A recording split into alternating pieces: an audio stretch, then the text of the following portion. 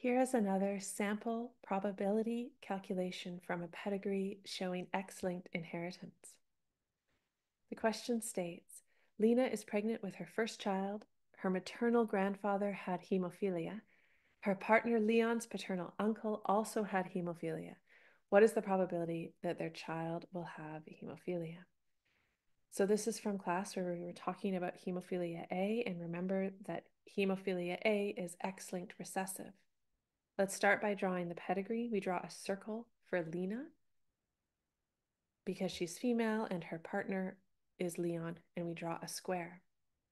Let's start with Lena's side. We show her parents, and in the question it says her maternal grandfather. That means her grandfather on her mom's side, which we've shown here, and we've colored in that square so it's black because the grandfather showed the trait of hemophilia A. So that is her maternal grandfather. On Leon's side, these are Leon's parents, and it says Leon's paternal uncle. What that means is the uncle on his dad's side. So that's his dad's brother, as shown here. And again, the black square means that that person shows the trait of hemophilia A. So that's the paternal uncle, and we will draw Leon's grandparents on his dad's side.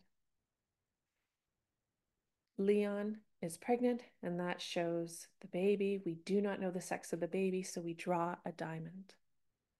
Let's label the genotypes. So the maternal grandfather on Lena's side, the paternal uncle on Leon's side are both X star, meaning that they have that mutation, and Y. So the question asks, what is the probability the child will have hemophilia? Well, in order for that to happen, the child has to be X with the mutation Y, or has to have two X mutations if the child is female. So let's just take a look at what's possible. So jump to Leon's side. We know that Leon's dad and Leon are just XY. They don't have the trait. They don't have that hemophilia mutation on the X chromosome. So we can actually ignore that side of the pedigree for following the hemophilia mutation on the X chromosome, following that transmission through the pedigree. And so the baby having XX is actually impossible.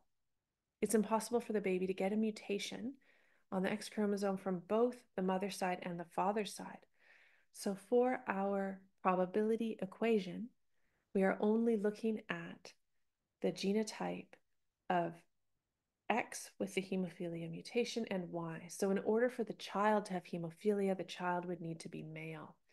So this is our probability equation. The probability the child is X with the mutation Y. The way we get that is we look at the probability the child gets X with the mutation from mom times the probability the child gets Y from dad. So let's start on the mom side.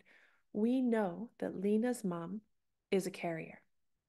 So we have to calculate the chance that that hemophilia mutation on that X chromosome was passed to Lena, and then the chance it was passed to Lena's child.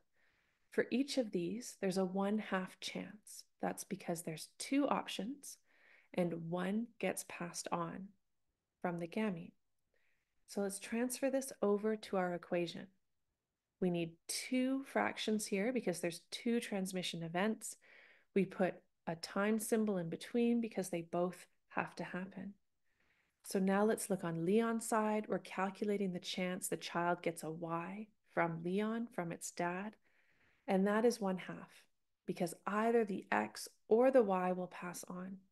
We have to calculate this because if the X passes on, the child would be a female, it could be a carrier, but it's impossible for the child to have hemophilia if Leon passes the X on. So we have one fraction we add to our equation. We have to multiply it because they all have to happen. And then the answer to this question is 1/8.